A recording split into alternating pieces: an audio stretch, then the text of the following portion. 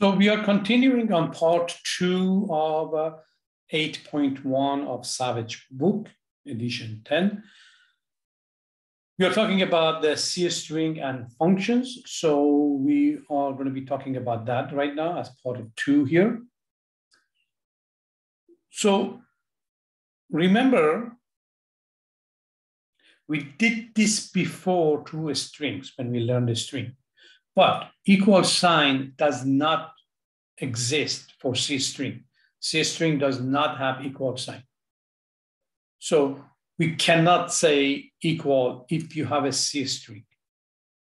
So there are some functions that we can use to accomplish some of the things that we normally wouldn't do it with the string. So if I want to assign something to my C string, of course, that something has to be a string type or another C string. Then there is a function called strcpy, that's string copy. That's going to take the second parameter and it's going to copy it on the first one. I have paid my share of mixing them up, and instead of writing to what I'm looking for, I would destroy it by the other way around. So this is the source. This is the one that's going to copy to it. When it's copying, it's going to delete what it was there before. So we have created a string with 11 characters in it. We're going to copy this one in. So what's going to happen? It's going to put 1, 2, 3, 4, 5 characters plus the \0 in there. Now, the issue is going to come in that what's going to happen if what I'm copying over is bigger than my source array. Remember, C++ does not check the end of array. So if my second one is bigger than my first one, it's just going to write on top of it, and some variables that you have right after the source array is going to be overwritten. So some other variable is going to be mixed up. To protect, now you can understand why I don't like the C string that much, because we have to keep track of all of these things. So to protect that, we can potentially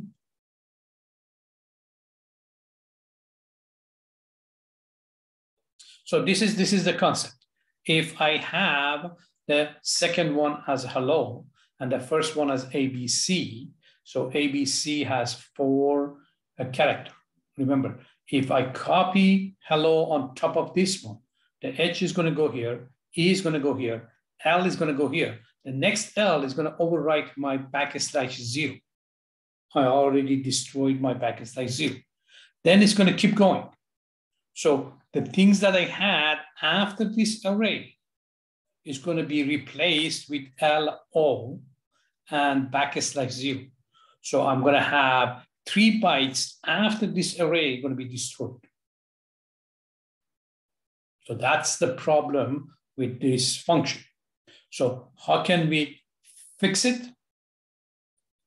There is a way to fix it, and that is to use a number after it.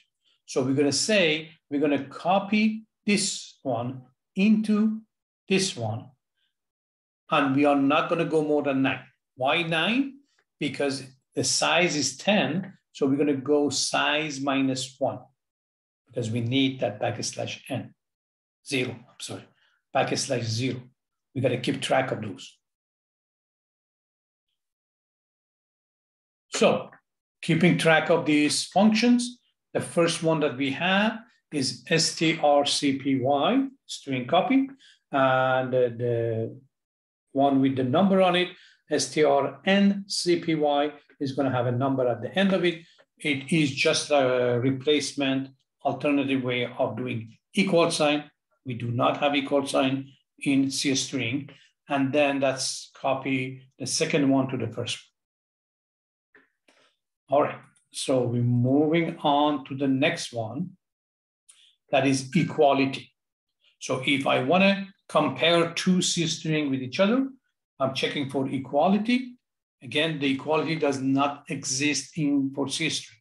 So there is a function for it, and the function is strcmp, a string comparison. So the way it works is going to check the first one with the second one. If they are equal, it's going to return 0. If the first one is bigger, it's going to check the character by character starting from the beginning. If they are equal, it's going to go to the next one, and it's going to check their ASCII number. So capital A is 65. Lowercase a is 96. So 65 is smaller than 96. So if I have two strings that one starts with capital A, the other one starts with lowercase a, the capital A is smaller than lowercase.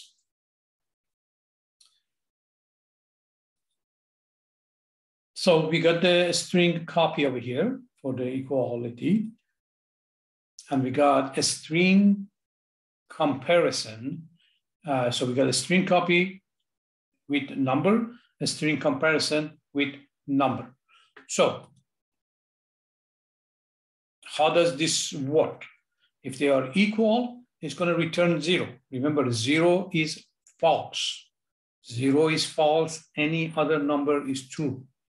So when I'm checking this for an if statement or any other statements, it's going to return 0. 0 is false. So if the characters are not matching, it's going to give me a negative number. For the numeric code of the first parameter is less. So if the first one is less than the second one in ASCII table, character by character, then it's going to give me a negative number. If it's going to be bigger number-wise in ASCII table, it's going to give me a positive number. And remember, these are not 0, so any number is going to be true. So when you put it in the if statement, that's why it came up as true, meaning that it would have a negative number or positive number, and the false would be 0. So I put this together over here. So if they are, let me move this one away from here to here. Okay, so if the first one is greater than second one, it's going to give me a positive number. If the first one is less than the second one, it's going to give me a negative number. If they are equal, they're going to give me a 0. Now, I put strncmp. So we can add a number for the strcmp comparison. That is going to tell me how many of them we want to compare. So I have two strings. I want to compare the first 5 characters, or I want to compare the first 2 characters. Then I can put a number in there, and that's what is going to be compared.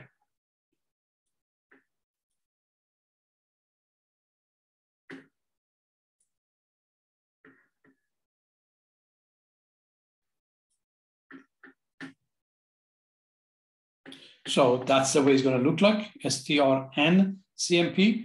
We're going to have the first one, we're going to have the second one, and then we're going to have a number. That's going to check the first n characters. So we have a couple of more functions in the C string that we want to go over it. One of them is called strlen. That's a string length. So the string length is going to give you how many characters you have. It does not count the null character.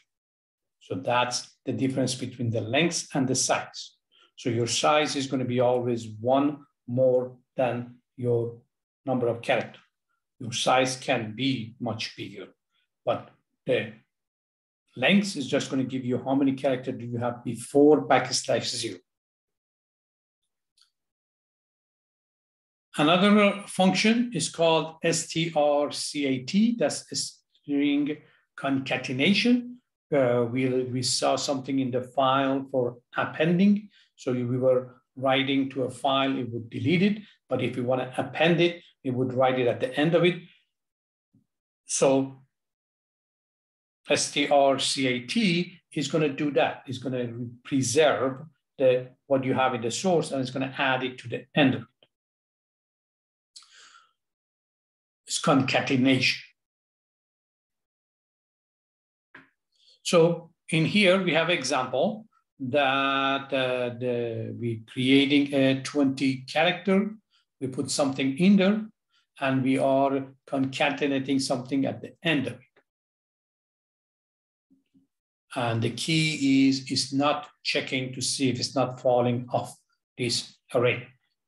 There is a possibility that the second one is higher than what we can handle. But C++ doesn't check it, so it's going to write enter. It's going to say the rain in Spain. There is no space over here between the rain and in the space because there is no space before in or after rain in the original one. So this is supposed to say strncat. So it's supposed to say strn.cst.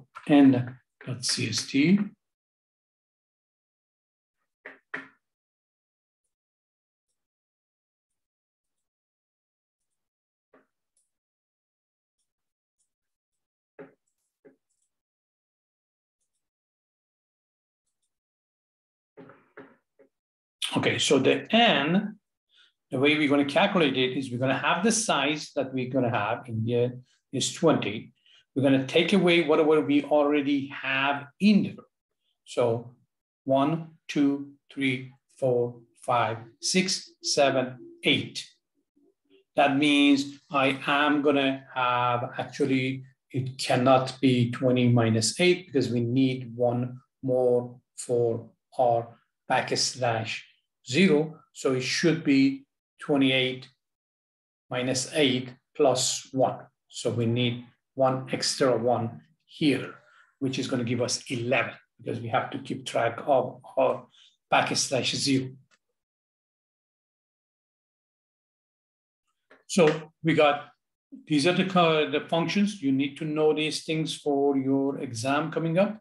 So strcpy, strcmp, strcat, and they have the ones with the n in the middle.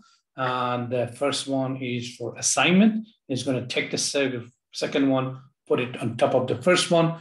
The second one is comparison. It's going to check them to see if they are equal, greater than, or less than. The third one is appending. It's just take the second one, append it to the first one. And these are the ones with the n. And the last function is strlen. That's going to give us the lengths of our string, C string.